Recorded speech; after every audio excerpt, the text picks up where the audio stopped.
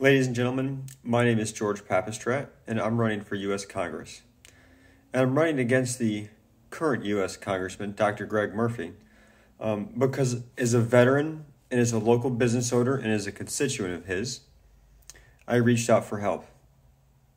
And I got a canned response back. I'm a doctor of more than 30 years, and there's no evidence that medical cannabis can help veterans. But blah, blah, blah, I'm building a hyperbaric chamber in the Midwest. Well, in Massachusetts a couple months ago, I stumbled across this free medical screening for any veteran that thinks medical cannabis may be an option for them. Not smoking joints and bongs and all that good stuff, but look,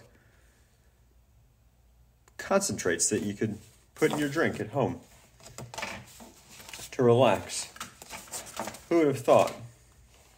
I know. This looks really, really troublesome, doesn't it?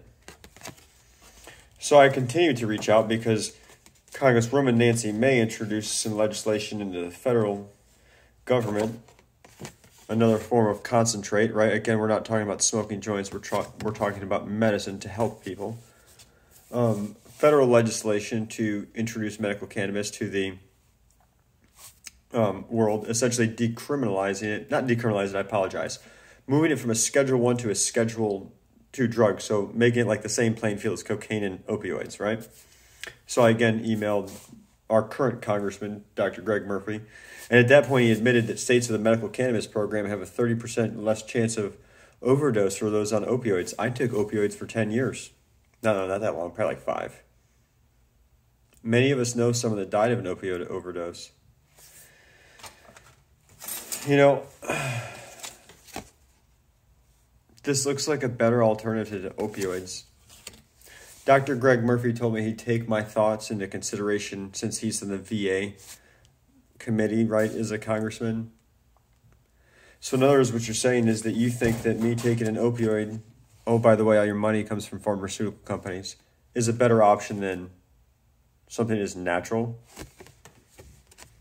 That doesn't look too dangerous, does it? Not as dangerous as a pandemic of drugs that are being smuggled across the border. That's just one program that I think that could make America a better place and prosperous. Just think if we federally allowed states to be able to have a medical cannabis program where they could then use the banking system and increase tax revenue. And my gosh, patients could go to places like the Vault and dispensary in Massachusetts and get a whole brochure on everything involved.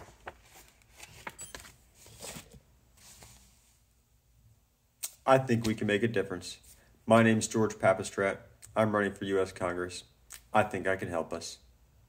Are you ready? Let's do this.